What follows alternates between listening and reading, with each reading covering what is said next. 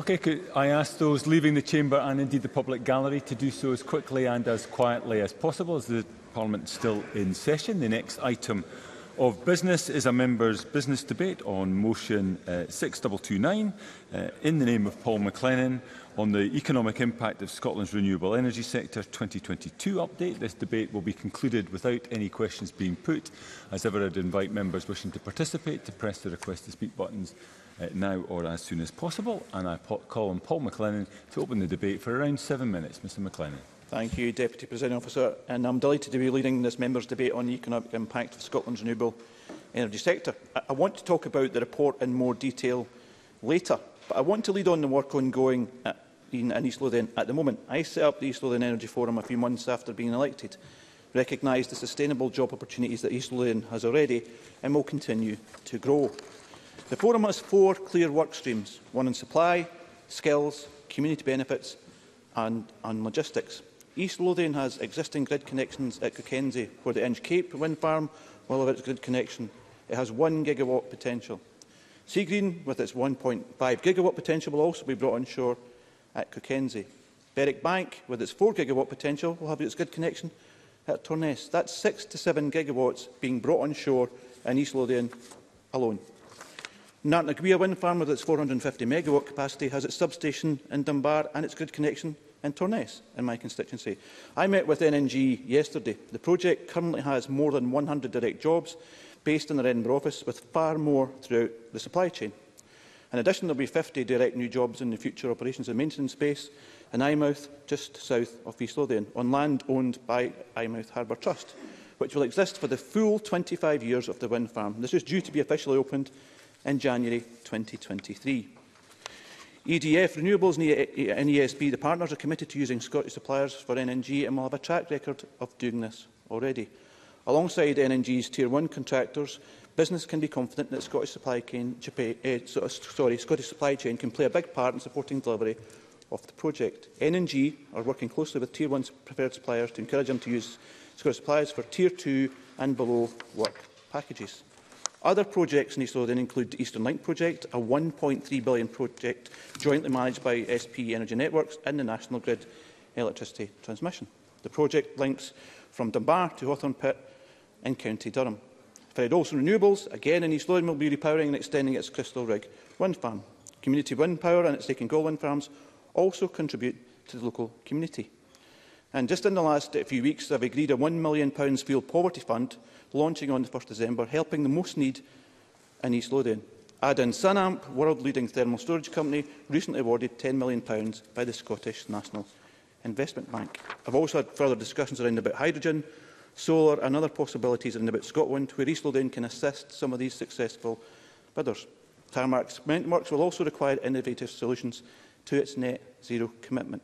So we can see in the constituency the benefit that renewable power is already having and will continue to have, and the potential that it's have.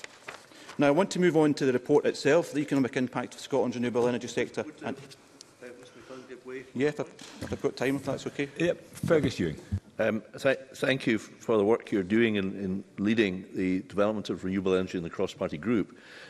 Could I just ask if you would agree that in order to achieve the maximum potential of renewable energy in Scotland, that a focus must be given to speed up the processes required for obtaining permissions, licences and consents, not only for development on and offshore, but also for grid connections, because without these permissions, licences, consents and agreements, the projects themselves can often be delayed for a long, long time, which threatens the good work that Mr McLennan is advocating.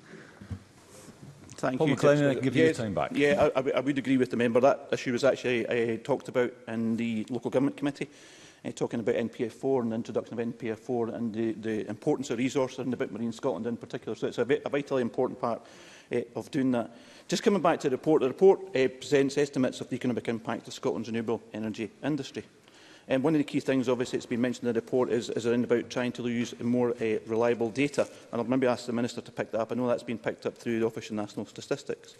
Scotland's renewable energy industry and its supply chain supported more than 27,000 full-time equivalent jobs and generated £5.6 billion of output in 2020. £5.6 billion. The latest available figures show that onshore wind supported the most employment across the sector, with 10,120 full-time equivalent roles, followed by offshore with 6,735 roles and hydropower 4,395. Now, including spillover impacts and that's economic activity stimulated across the wider economy, onshore wind had the largest output, generating nearly £2.5 billion, with offshore wind and hydropower both supporting more than £1.1 billion output. To demonstrate how Scotland's renewable energy industry is growing, the UK and Scottish Government and our progress towards cleaner, cheaper and more resilient energy system, Scottish Renewables have urged the UK Government and Scottish Governments to develop stronger data on the renewable energy sector. So, what are the key next steps to grow Scotland's renewable energy sector economy? Scottish Renewables, in a briefing, recommends that the following steps need to ensure continued growth in jobs and economic output for the renewables sector. We need to continue and establish a low-carbon industrial strategy to drive forward renewables-led investment and a just transition for Scottish clean energy suppliers and manufacturers.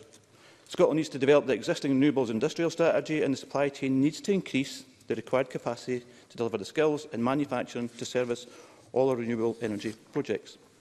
The delivery of such a strategy will provide clear direction for the renewables industry and the supply chain, ensuring our net zero ambitions are achieved whilst delivering fresh economic opportunities and new jobs. And just coming back to the point that the member mentioned before, we need to complete the NPF4 planning reforms, ensuring a net zero driven planning system focused on tackling the climate emergency through deployment of renewable energy. Scottish Renewables were at the NPF4 meeting on Tuesday and warmly welcomed, as they have seen a major step towards achieving a net zero driven planning system. Adopting the revised NPF4 will also help drive new investment, deliver our net zero ambitions and help achieve energy security for Scotland. The report also states we need a rural clean heat fund to ignite the transformation of renewable heating solutions for Scotland's island and rural communities. A third of East Lothian is in rural settings. With readily deployable solutions available, government must move at pace to introduce clean heat technologies into rural communities, ensuring the expertise of tradespeople is developed and sustained, and that's before we even talk about retrofitting. Doing so will allow us to phase out high carbon heating across Scotland's countryside, delivering new investment, tackling fuel poverty and supporting the net zero islands and rural communities. I want to talk about our ports. We need to enhance the role that Scottish ports play in building a low-carbon economy through a net zero ports and infrastructure programme.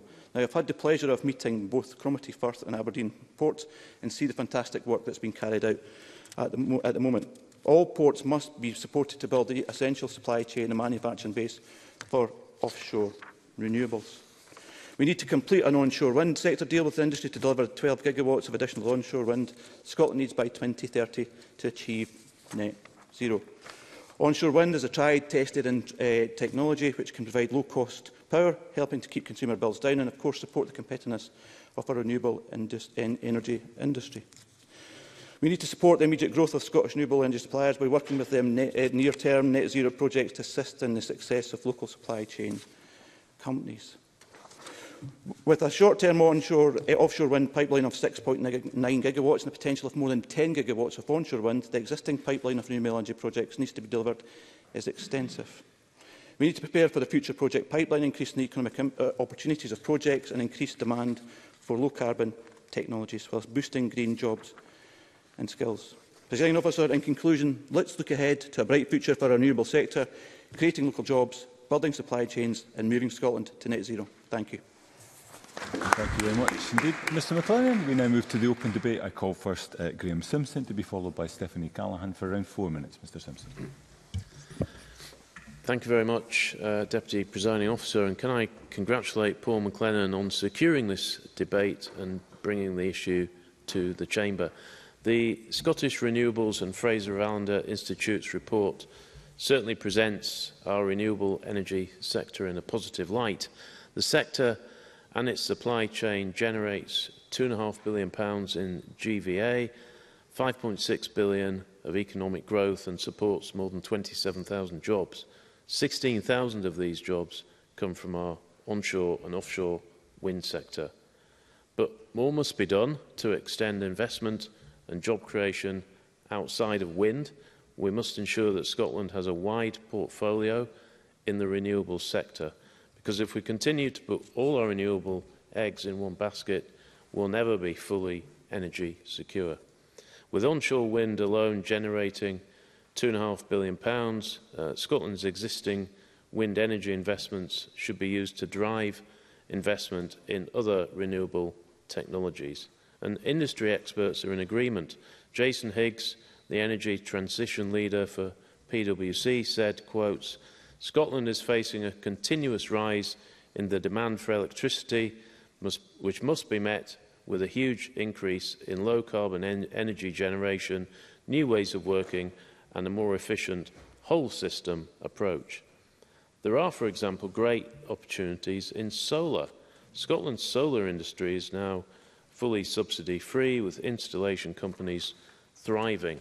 Solar Energy Scotland have said that if the Scottish Government was to set a 2030 deployment ambition of 4 to 6 gigawatts of solar energy capacity, the industry could support nearly 9,000 jobs. Now,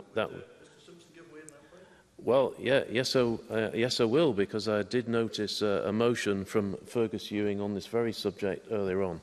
Fergus Ewing. I'm most grateful, Ms Simpson. I do agree with regard to his remarks on solar, and yes, there was a cross-party support for a motion I lodged recently on this topic and the ambition he described. Would you agree that there's actually some low-hanging fruit that can be achieved quite early on? For example, the widespread application of solar panels to public buildings, which would reduce the cost of electricity to the public sector, thereby achieving massive savings, as well as contributing to our net zero targets. Graham Simpson, again, I can give you the time back. Yes, I completely agree with that. I think that's an excellent point to make. And I've also had discussions with people like Glasgow Airport, who want to have quite a big solar farm, but they're getting frustrations with the planning system mentioned by Paul McLennan. So we need to, unblock things there. I also want to say something about hydrogen. Hydrogen would also benefit from additional investment and ambition. Many of the skill requirements for the hydrogen industry align with existing skills in our oil and gas industry. And with funding for projects like the £9.4 million hydrogen storage facility in Glasgow, groundbreaking schemes could easily be established across the country. I think hydrogen is part of the future. And I'd like to say something about the importance of education and skills in renewables. Organisations like Skills Development Scotland have raised concerns that labour force demand within the industry will not be met due to market uncertainty. Recruitment and investment in graduates continues to be stagnant. Across the UK, we have a green energy skills gap of 200,000 people, but that can't be solved by energy companies on their own. The government must take steps to ensure young people have the skills for these jobs. My final point would be to mention small and medium-sized enterprises, Deputy Presiding Officer. Much of the revenue generated by the renewables sector comes from large firms, but a recent report from the Royal Bank of Scotland details a £22 billion economy boost by 2030 if we meet our net zero targets. SMEs could cater for 53% of this, but the number working in renewables delivering infrastructure would have to more than double for that to be achieved. So lots of opportunities in the sector, and I think that's something we can all get behind. Thank you.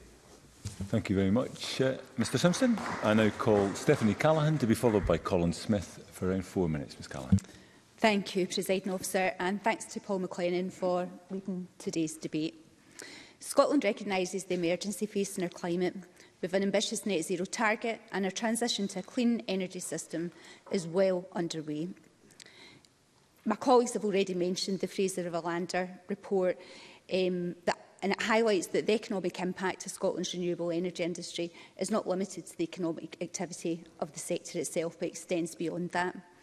So, Presiding Officer, renewable projects create jobs for people throughout the supply chain, from research and design to the maintenance and development of energy storage systems, which all have a knock-on impact on local economies, from my own constituency in Uddingston and Bellshill to Orkney and right across Scotland. Whilst the renewable sector is flourishing with creative thinking and ambitious policy making, we can support further growth across all renewable energy sectors, creating massive opportunities for new industries, jobs, training and skills. I would like to focus on the Scottish solar industry. Solar is the most democratised form of energy. It goes on the rooftops of homes and businesses and undoubtedly has strong potential in terms of reducing fuel poverty with targeted deployment. And yet I would argue solar is Scotland's most underutilised renewable source, despite being the cheapest energy source available to Scottish people at a time of rapidly rising costs. The untapped potential of Scottish solar means that there's a unique opportunity for major growth, and we need to look at Denmark, for example, to see the brightness of the opportunity. Whilst being in a similar latitude to Scotland, Danish solar generation contributes nearly 5 times as much generation on a percentage basis to the Danish electricity mix as Scottish solar does to Scottish electricity. To capitalise on the sunny prospectus that solar can provide Scotland, like other nations, Scotland needs to be bolder, and this includes, like other nations too, setting a target for solar energy generation. Analysis of UK, US and EU employment data shows that if the Scottish Government sets a 2030 deployment ambition of 46 gigawatts of solar energy capacity, the industry could support 9,000 new jobs. I look forward, therefore, to the Cabinet Secretary's update on Scotland's solar vision within the Energy Strategy and Just Transition Plan, which is due later this year. I hope that strategy will include a clearly defined gigawatt target in line with other countries' ambitious targets, as called for in the Solar Energy Scotland's paper, Scotland's Fair Share.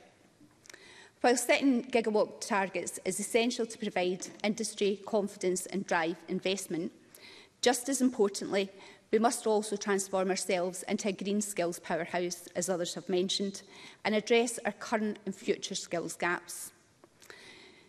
Solar Energy Scotland Vice-Chair Josh King states, "The potential for solar in Scotland is huge, but a clear ambition and stable policy are vital to capitalise on the opportunity."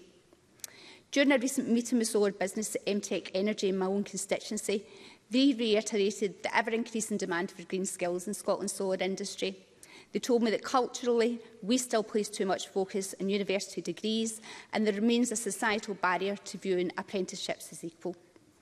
Presiding Officer, there is a continued need for the industry to partner with secondary, higher and tertiary education institutions to think really creatively about routes into renewable energy.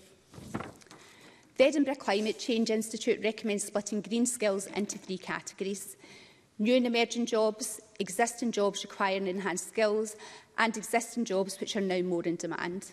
And I really do applaud this definition, as it's only when we develop policies and initiatives to target each unique category and attract talent for the present and the future that we can unleash the economic potential of our renewable sector. The transformation of how we power our society is set to accelerate over the coming years. I think we all know that. And solar energy, as well as the renewable sector more broadly, will play a key role in supporting the Scottish Government in delivering its net zero targets, whilst helping to tackle fuel poverty and energy insecurity. Presiding Officer, in closing, Scotland can be rightly proud of our renewable sector. Our natural resources, our education and skills and our creativity means the outlook is good. The foundations are strong and the potential is enormous. Thank you. Thank you very much, Ms Callaghan. I now call Colin Smith to be followed by Michelle Thompson, again around 4 minutes. Mr Smith.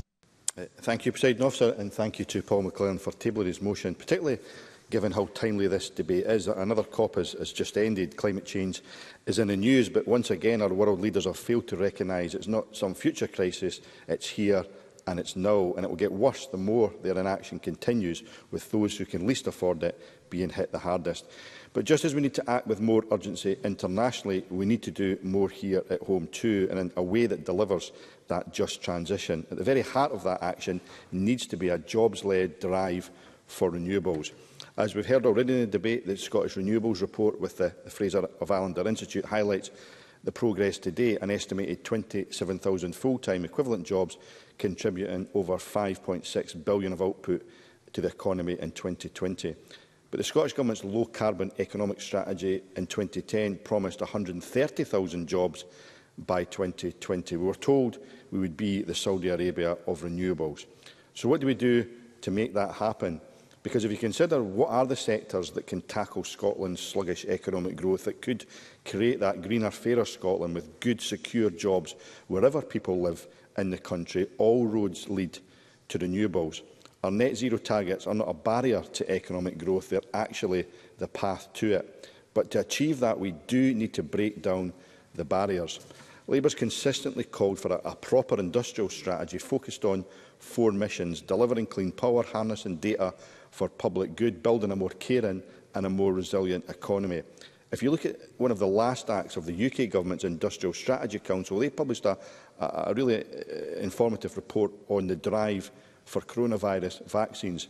It set out how industrial policy was absolutely instrumental in supporting the brilliance of our scientists to deliver those vaccines, the targeted investment in life sciences over many years, the strategic procurement and advanced purchase of the vaccine, the convening of power of the state to bring everyone together, public, private, voluntary partners to co-create and co-deliver that industrial policy.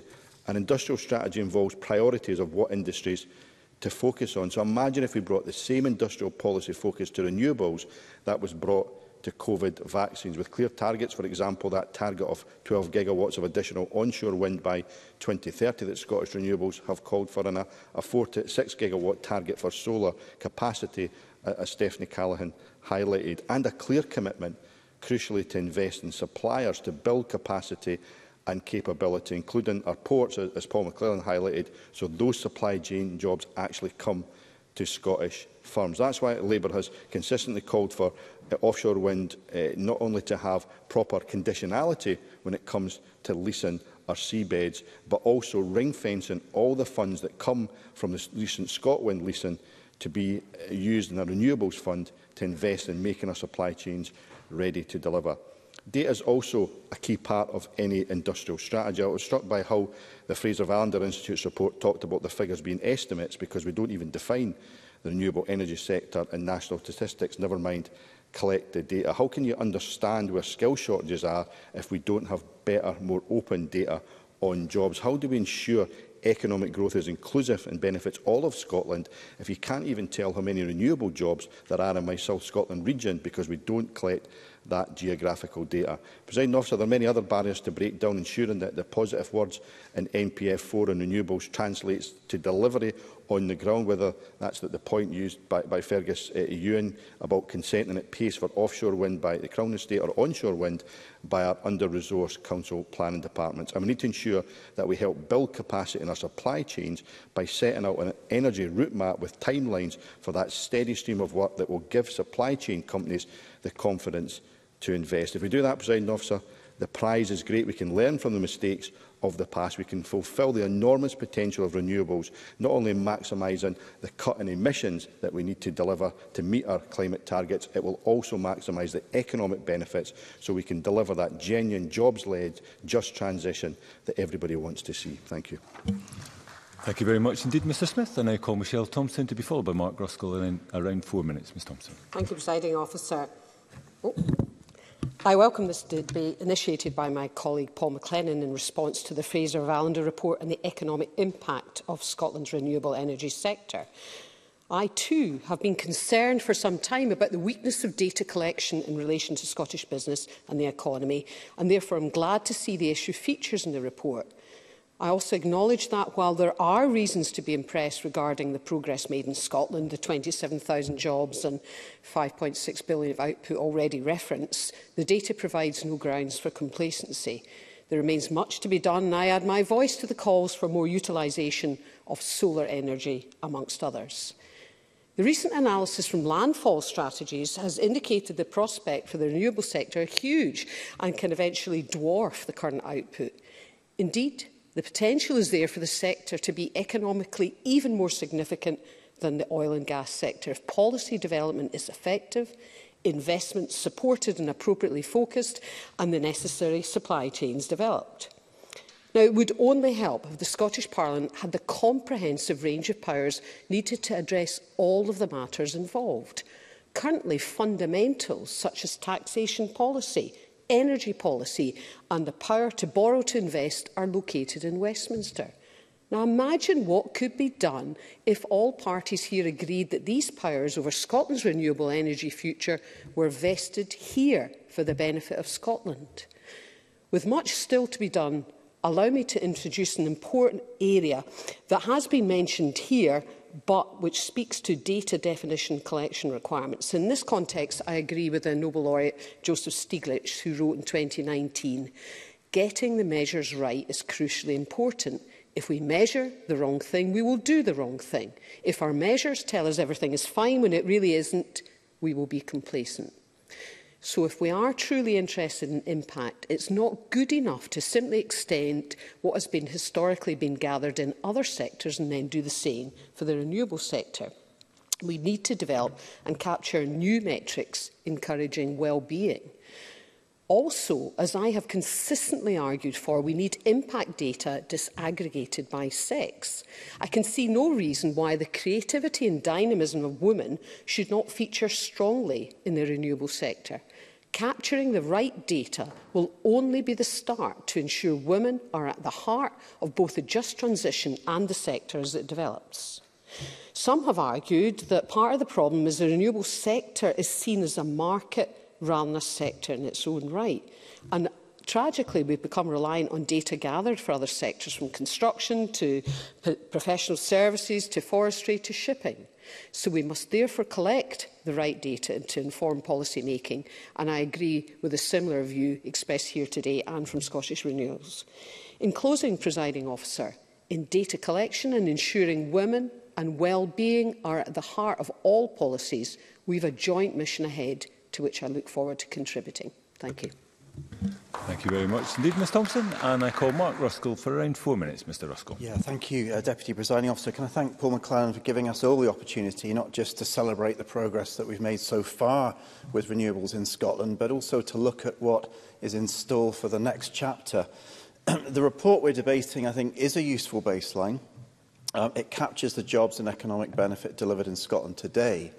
But I do think in the years to come, we'll look back at today's figures and see just how small they were in comparison to what will be achieved. Now, I want to focus my contribution on the onshore wind sector and the need to not forget about wind, onshore wind, but to actually double down on its progress in the years ahead. Because onshore wind continues to deliver the lion's share of the economic benefit of renewables in Scotland. It remains the lowest cost renewable energy. And dispersed across Scotland, onshore wind farms continue to provide predictable supply at a time when electricity demand for heating and transport continues to rise. Year on year, the carbon content of our electricity generation is falling, largely due to onshore wind. And with that, in turn, falls the climate impact of every single electric vehicle and every heat pump. Step by step, turbine by turbine, we are decarbonising electricity largely with onshore wind, almost without noticing.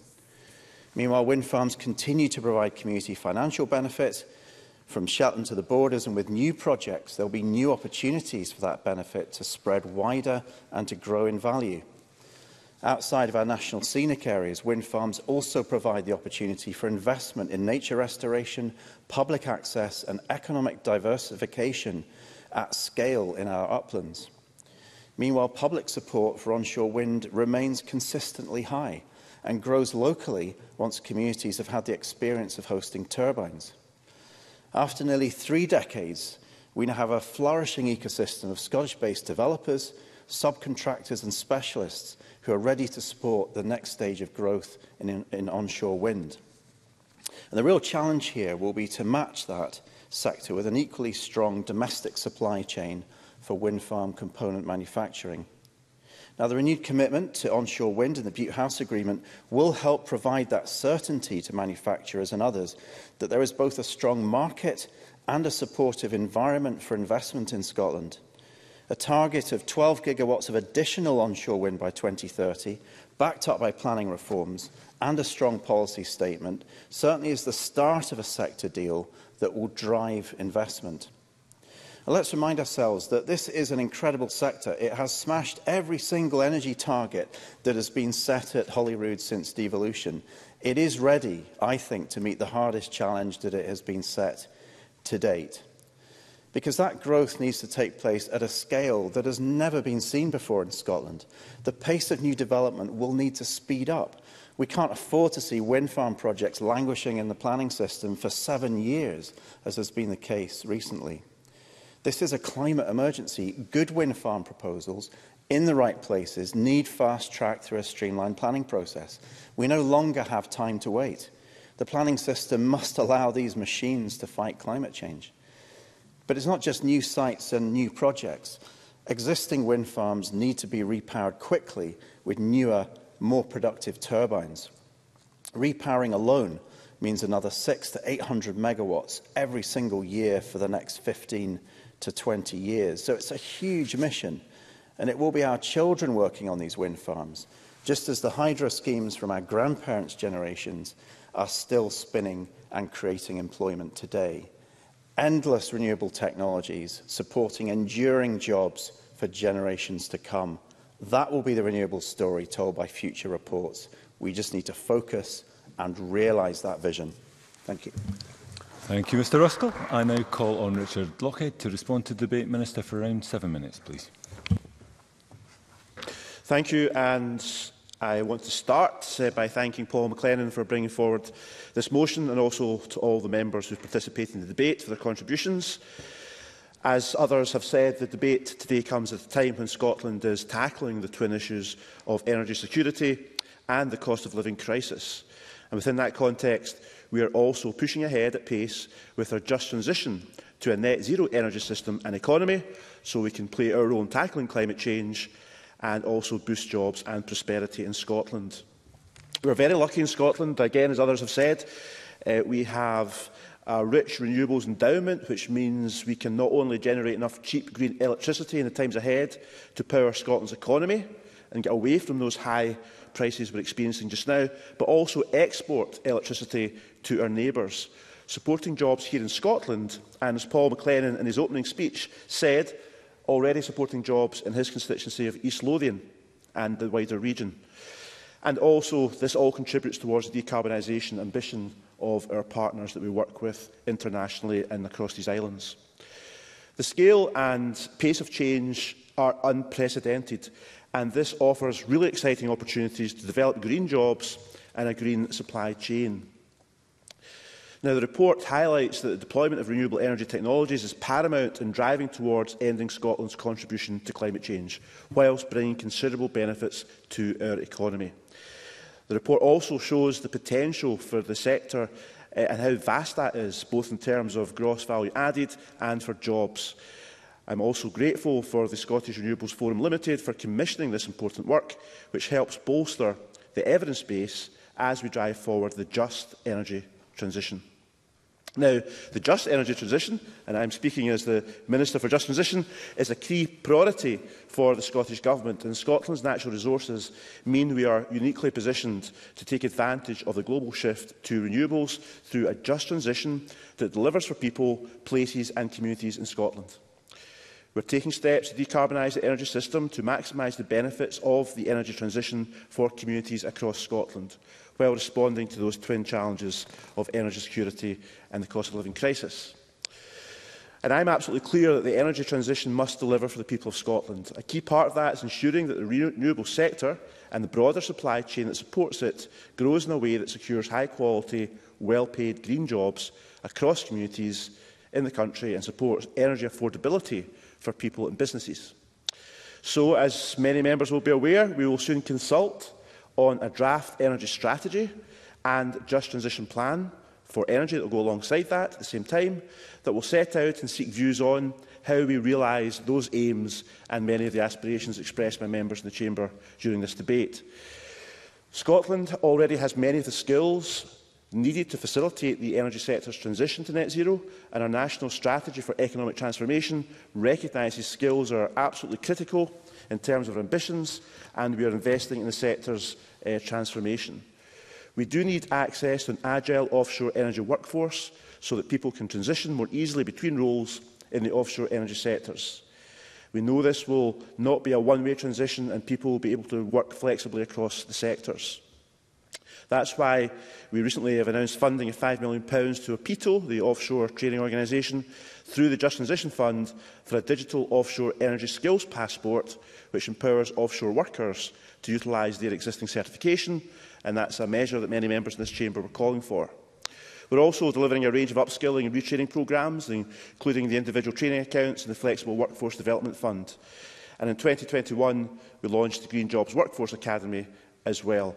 We're also investing £75 million through the Energy Transition Fund to support jobs and provide regional growth. And we've got a Green Jobs Fund as well that will invest up to £100 million. Now, ScotWind, of course, is the huge initiative on the horizon. The knowledge and experience of our oil and gas sector, in particular, and its supply chain, will be crucial for Scotland in developing floating offshore wind technologies. And we know that ScotWind is the world's largest commercial round for floating offshore wind. That will raise over £750 million in revenues for Scotland and deliver several £1 billion more in rental revenues when projects become operational. And we already have a clear pipeline of projects throughout this decade, and there's going to be a significant pipeline of projects coming from the ScotWind offshore wind leasing round. So that's a huge economic opportunity for Scotland, and we have had numerous meetings with the ScotWind projects, and we know that we can welcome the collective commitment made to invest over £28 billion in the Scottish supply chain across the 20 proposed ScotWind projects that have secured lease options. But we are seeing benefits already across the country, and also in terms of areas like East Lothian that Paul McLennan represents.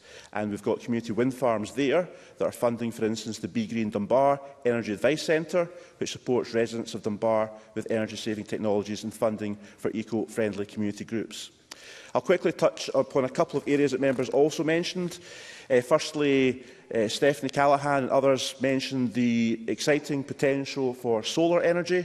And I just want to assure members that the Butte House agreement between the Scottish Green Party and the SNP government mentions solar, if I recall properly, but it's going to have a much bigger, renewed focus in the forthcoming draft energy strategy that will be going out for consultation. And hydrogen, of course, was also mentioned by many members as well. The growth of renewables and a hydrogen economy are very complementary. We need a strong renewable sector and domestic supply chain to support the development of Scotland's hydrogen economy.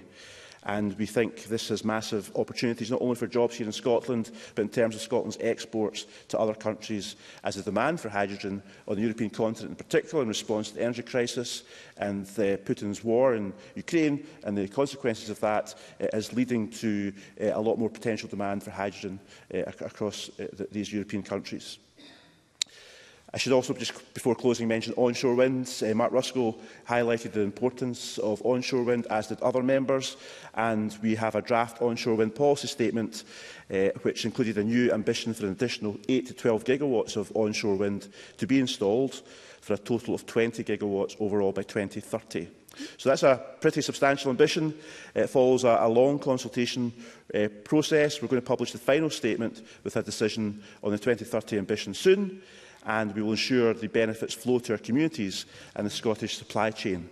But again, we can see that there's been significant levels of community benefit across Scotland from onshore wind projects, amounting to tens of millions of pounds, and we want to make sure that is increased in the years ahead in particular. So in conclusion, I've outlined that we are going to publish our refreshed energy strategy for consultation alongside our first Just Transition Plan, which will be for energy, and that will demonstrate how we will deliver for the people of Scotland, supporting our transition to a net zero energy system. And I thank again Paul McLennan for bringing this important and very timely topic to the Chamber for debate today. Thank you very much indeed, Minister. That concludes the debate, and I suspend this meeting of Parliament until 2:15.